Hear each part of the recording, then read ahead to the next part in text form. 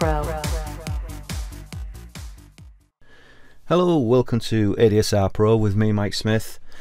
Today I'm going to do another tutorial on Groove Agent SE4 within Cubase 7.5. So let's get started. I've got 3 kick drum samples here and I've already got a Groove Agent assigned on VST Instruments. So if we open up the Groove Agent to start with, here you can see the blank Groove Agent. So what we'll do to start with is we'll just drag one sample onto C1. Now what you've got is 3 boxes appear. If I was dragging multiple samples onto here, I'd use this one, and what this would do would be to put samples on each individual pad. In fact, let's just quickly do that now. So I'll grab the 3, click the bottom one, and as you can see, it's placed a sample on each individual drum pad. So let's just undo. So now if I did the second one, what that would do would be to replace an existing sample. So if we put that one on there, the medium, and we want to put the hard one on and replace it, we'd do that. And you can see there it's replaced it.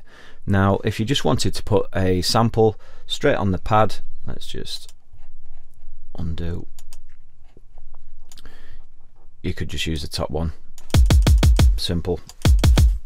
Now that we've got sample on here, within this main window here, you can see we've actually got quite a lot of things we can do with the sample to start with.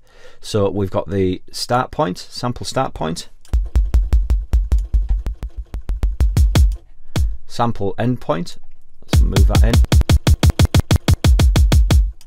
You got like a fade in, a little top one, or a fade out. It's made that nice and snappy. Also you've got your general controls, volume, pan, pitch, up and down an octave, fine tune.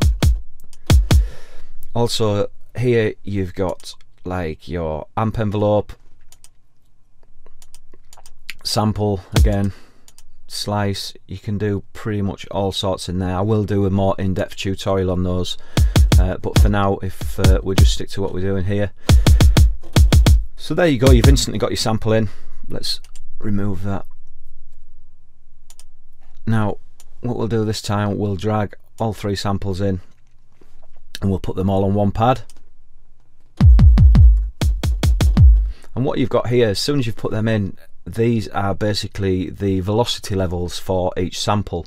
So if I hit the keyboard really hard,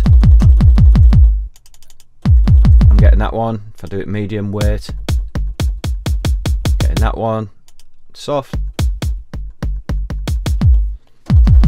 Now also what we've got here in this mode, we're doing it by velocity. You can adjust the velocity of each of these as well. So you might only want the soft if it's just really gently hit like that. So really handy. Also we can do a round robin. Now what this will do is it'll scroll through each sample.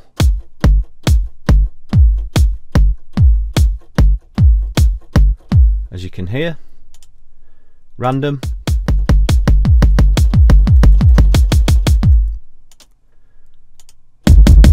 Layer is all 3 samples at once. So random exclusive. So lots and lots of different variants just with, you can see there, 3 samples.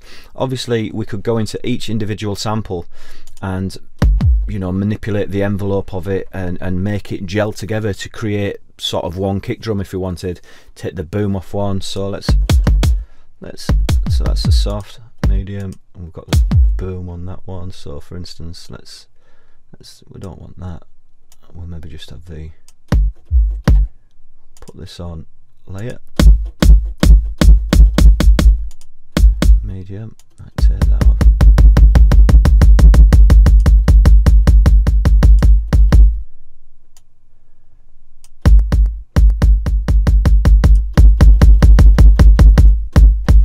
there you go. Out of those 3 kick drums, we've now got 1 cohesive kick drum. Maybe put the pitch up on this one.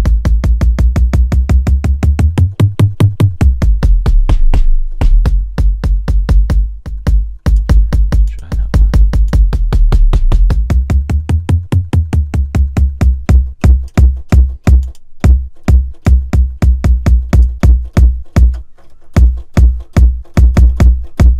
So there you go.